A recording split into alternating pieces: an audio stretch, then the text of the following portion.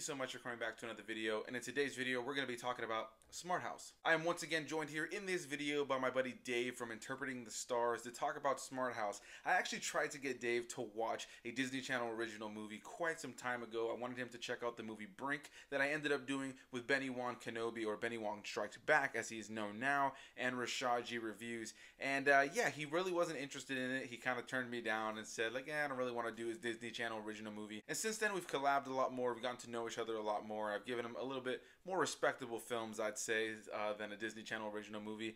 But yeah, this time around he said yes to checking out Smart House, a Disney Channel original movie that I remember watching countless times as a kid. I had so many nostalgic moments going back and rewatching this movie. Now, going back and rewatching it, yeah, this movie does not hold up, but there was a lot about the film that I really did enjoy, and I just want to say a big thanks to Dave for being down to watch this Disney Channel original movie and be here in this collab. We're going to hear from him in just a little bit, but let's talk a little bit about Smart House. So Smart House came out in 1999. I was about 6 years old when this movie came out, and I remember watching this movie on countless occasions. This was one of the very many movies that Disney kind of had on their constant reruns as far as Disney Channel original movies go, and yeah, on an overall, I had a good time going back and rewatching this movie, but almost more out of a nostalgic, this is kind of funny and silly to go back and revisit a childhood movie rather than it being necessarily a good movie. Now, this movie does have its redeemable elements, but it's not necessarily a movie I'm just going to go ahead and give out a flat recommendation for everybody to go ahead and check it out. So what is Smart House about? Well, this movie follows a family, specifically the son of the family,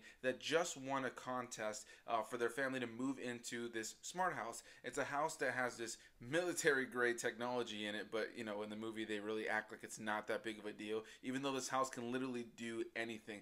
This house is essentially a ultra assistant, Siri on steroids. This house literally cleans itself. If you drop a liquid or even a solid, there's literally a part of this movie where the characters have a party that they're kind of keeping secret from their dad, and at the end of the party, in order to hide everything that's, you know, been there, all the cups, all the plates, all the food on the ground just gets absorbed into the ground. It's a very convenient house to live in. And yeah, over the course of this movie, we learn that the son of this film he's really the main character of this movie, and you learn that he is really struggling with the loss of his mom, who had passed away at this point quite some time ago, maybe 4 or 5 years ago, and his dad is looking to move on and start to date people again. His sister's growing up, and her sister doesn't really remember his mom all that much. She remembers her from pictures and moments and videos, but she didn't really have the connection to her mom. But the son is the one that really had the connection to the mom and really misses her, doesn't want his dad to date. And we learn throughout the course of the film that he's kind of been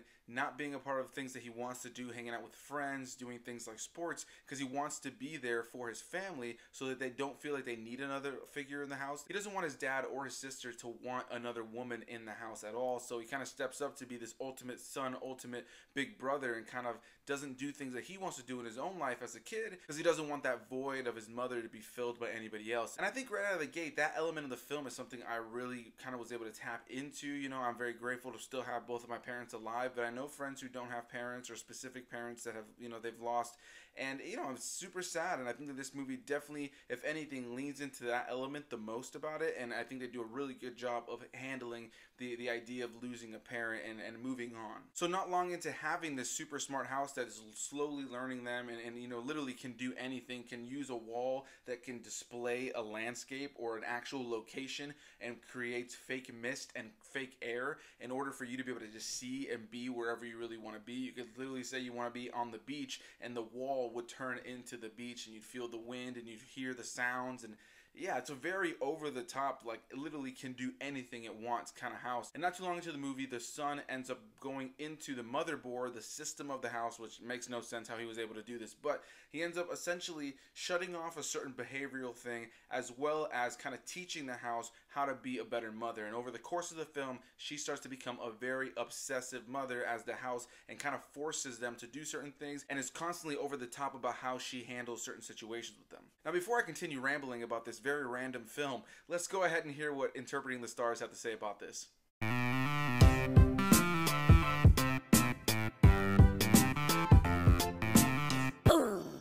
Hey, it's your boy, Interpreting the Stars. Sorry if it looks like I got beat up or something. I promise I did not, but it would be cool if I did, right? Anyways, good to be back on Anthony's channel. He's been warning me for a while that I'd have to watch a Disney Channel movie with him down the road, and I guess that day has come with Smart House. To tell the truth, I grew up watching a good number of Disney Channel movies. I saw a majority of them when I was in middle school, and it was during that small window of time where I feel like Disney Channel movies were at their peak, and they made a lot of memorable films, whether or not they were any good. That's because the ages of the kids in those movies were roughly the same age as me, middle school aged, so I could relate to a lot of the stuff that was going on in these kids' lives. And to be 100% honest with you, Smart House was actually one of these movies that I saw right around that time period, and I do remember enjoying it. But it's now time to see how this thing holds up. So first of all, I wanted to start off with some positives. At the heart of the film, there's a warm, family-centered story with a strong theme on grief. This is a family that somewhat recently lost a parent, and that plays into what transpires throughout the film. So that's an emotional foundation, and when there's an emotional foundation, there's always a higher chance of human error, which is perfect for a man versus machine type of movie like this. Everything bad that happens in the movie's plot is due to human error based on that emotion. Past that, it obviously also plays off the be careful what you wish for cliche, because this film's main character's a child. So this kid thinks he knows what he wants, and a machine doesn't know what's wrong or right, so learning from the kid, the machine basically grants his wish, and all hell breaks loose.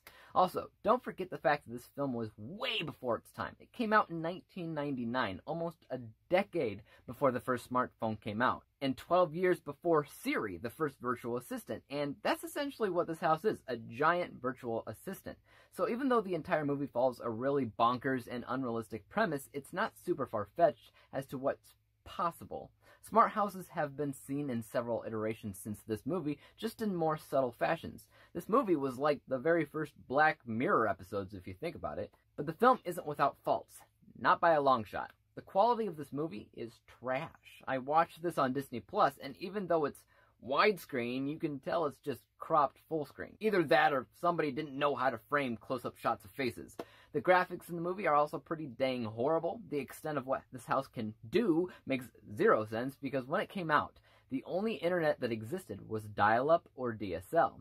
You see it at the very beginning of the movie. The dad can't make a phone call because his son is using the internet. Something that modern day can't relate to. You'd have to have grown up in that time period to know what that was like. Dial-up and DSL are both very, very slow internet speeds. In order for this house to do just one of its tasks, it would have to buffer for probably 7 hours, maybe more, to gather enough information on that kind of setup. Sure, some things can be built into a massive local computer, but based on the information the house sometimes pulls, that would have had to be taken directly from the internet, and they just didn't have super fast fiber optic internet yet. So what this house does is completely impossible, period.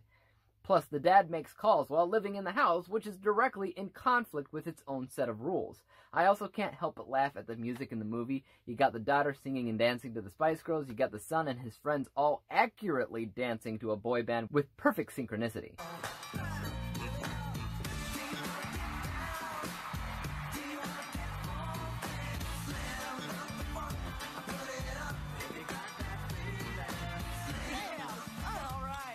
So, yeah, this film was before its time, and it had a good foundation in Family Matters, but anything regarding how the film works on a technical level is pure, unadulterated garbage. Let's take a look at my final score. For my unbiased technical score, that's 58%, because, like I said, it's pretty bad, but not that much worse than what you might expect from a 1999 Disney Channel original movie. My bias score is much higher at 72%, because it still has a twinge of nostalgia that you just can't ignore.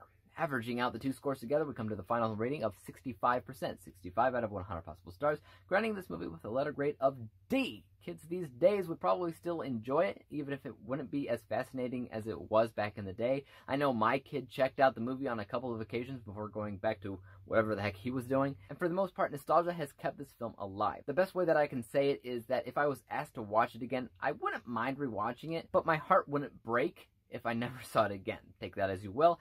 And I'll hand it back to Anthony. Don't forget to subscribe to his channel, and Peace out! As usual, a big thanks to Interpreting the Stars for being here in this video to talk about Smart House with me. First of all, thanks, man. I really appreciate you being down to watch this silly movie and just being able to give a full, in-depth review of this Disney Channel original movie that came out when I was 6 years old.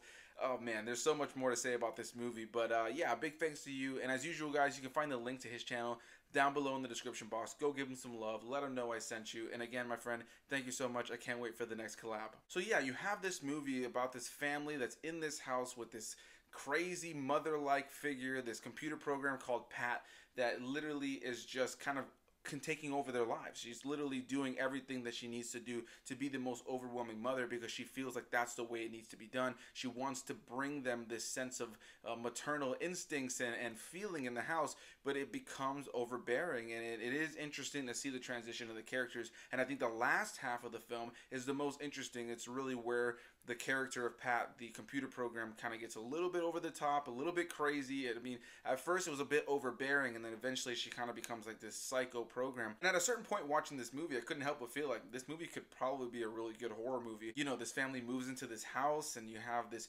super amazing AI system in the house that at first is making you meals and cleaning you know, things up for you and waking you up at the proper time and able to project anything or play music for you anywhere and do essentially anything. And over the course of the film starts to learn you and your family, starts to learn your habits, starts to learn what you can and can't do, what you're into, what you're not into, and over the course of the film becomes obsessive with you and wants you to only stay there with them. And yeah, it's a very interesting premise that I think could definitely lean into something like horror. But yeah, as far as how this movie goes, performance-wise, yeah, you don't come to one of these Disney Channel original movies for the performances. The main kid, I don't know his name off the top of my head, and I probably should have written it down somewhere for notes, but no. I remember that he ended up going on to be in another Disney Channel original movie called The Luck of the Irish, which I will be reviewing at some point here on this channel. And then I remember seeing him later on down the line in Final Destination 3. I think he's the main character of that movie. So it is funny to kind of see his transition as an actor. I've seen him in a lot of other things since then. And I think the best actor in this movie is probably the dad, played by Kevin Kilner. He's not fantastic. There's moments in the movie where he's definitely just kind of feels like he doesn't know what's going on. And that's what we're going to talk about in just one moment, the special effects in this movie. There's one really great sequence between Kevin Kilner, the father, and the son in this movie where essentially they're going back and forth. They're kind of a little bit of an argument because the son has just been rather disrespectful to the new woman, the woman who actually sold them the house, the woman that his dad is actually interested in. And he was really disrespectful, and obviously you can tell that it just comes up from his pent-up anger and feelings around, you know, his dad dating new women. And that scene is definitely probably the most emotionally resonant for me. I really enjoyed the back and forth between the dad and the son, and specifically this moment where the son just keeps trying to cut off his dad, and, you know, here's why you shouldn't date somebody, here's why you shouldn't date this woman, and yada yada yada. And eventually the dad just kind of shouts at him and goes, "You're not the only one who lost someone." And I really enjoy Kevin Kilner's performance in that moment. You believe it, it is believable, and I think that the way that they handled the idea of losing a parent and how that affects the other parent as well as the kids, I think that was really well done in this movie. So now let's talk about the special effects. I mean, everything from the CGI to the green screen in this film is really bad. And another thing that I was just kind of blown away by was how bad the cinematography was, and not necessarily the camera angles and all that jazz of cinematography. You know, it's a very plainly shot film. It's very competently shot for what it is. Just the camera's there, the camera's here, the camera's there. There are very rarely moments where the camera is actually moving in a shot. But what really surprised me was how grainy the visuals were. And a lot of the Disney Channel original movies that I've, you know, revisited for this channel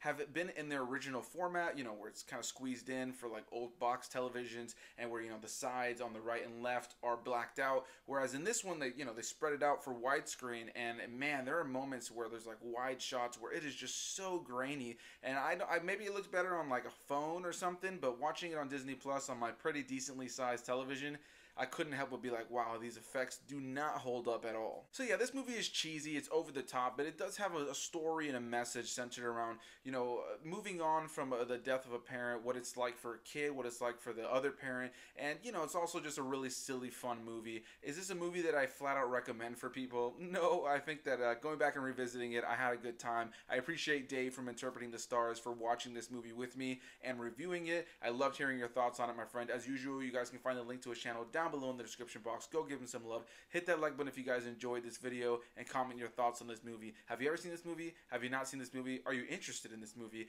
I do recommend, if you're just looking to check out something weird and something from, you know, an era that we never have anymore, definitely go check it out. There's definitely something to it, but yeah, this is a very cheesy film, and it's not going to work for everybody, and I can see a lot of people getting bored of this film. So yeah, Smart House, 1999 Disney Channel original movie. I was 6 years old, and it was fun to go back and revisit this nostalgic film for me, but yeah, it's not fantastic, and it does not age well, but I had a good time going back and rewatching it. Again, a big thanks to Interpreting the Stars, and as usual, I'll see you guys in the next one. Bye-bye!